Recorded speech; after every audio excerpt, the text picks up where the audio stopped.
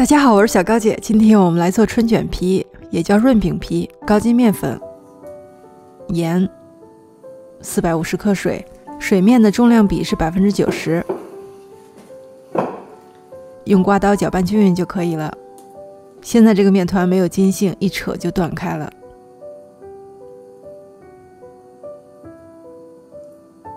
盖上盖子醒面15分钟，15分钟之后把手打湿，面团可以扯开了，就这样子拉长折叠，不需要多，20下就够了。再次醒面15分钟，15分钟回来呢，再来20下。经过2次整理你会发现面筋的强度已经很好了，但是做春饼皮还不够，换一个盆子。面团放进去之后呢，就不要再碰它了，盖上保鲜膜，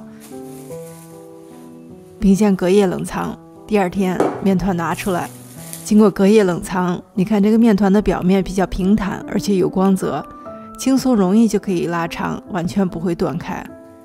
你看我们不怎么揉面，完全是利用时间来加强面筋的强度。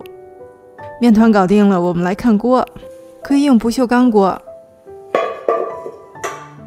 底面比较平滑。等一下我们用这一面烙饼，你可以用铸铁锅，唯独不能用不粘锅。不锈钢锅和铸铁锅你都可以擦一点点油，几滴的样子，但是不要擦多了，不然像这样铸铁锅不粘性太好了，锅底粘不住面团，你没有办法烙饼。我先用铸铁锅来烙，铸铁锅比较厚呢，第一步你要热锅，先把锅烧到冒烟，关火，温度降下来的时候呢，它的热量会朝锅的边缘扩散。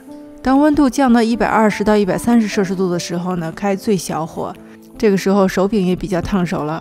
现在是摊饼的最理想温度，温度偏低饼皮会裂开，温度偏高呢会糊底撕不下来。拿一小团面在手上整理一下，左手固定锅，右手画一个圆圈，提起，粘掉多余的面团，用手指把凸起的地方压平，20秒钟左右，饼的颜色全部变白，边边会有一点翘起。左手把饼从锅上撕下来。来看一下不锈钢锅烙饼，有一个问题你要注意，因为不锈钢锅反光，红外线温度计没有办法准确测量温度。我的温度计读数是80摄氏度，但是它实际温度已经在120摄氏度左右了。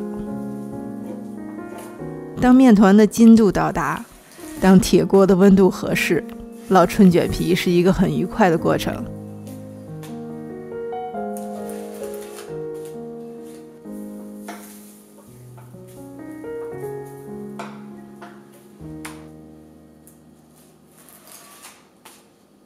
饼皮一张一张摞起来，盖上盖子，蒸汽会让它慢慢变软。一张张薄薄的饼皮，它已经变软，而且有韧性，不会被扯破。你可以用它来做炸春卷，我用它来卷菜吃。配菜我准备了韭菜豆芽炒鸡蛋、酸辣土豆丝儿和青椒炒鸡丝。取一张饼，平滑的一面朝下，放上菜，卷起来。春卷皮的材料只有3样：面粉、水和盐，但是它不是一个简单的食谱。如果你是面食的新手，我不建议你尝试。假如你有一定的面食基础，假如你对湿面团的操作得心应手，你可以尝试，会体会到成功的喜悦。谢谢大家收看，我是小高姐，我们下期再见。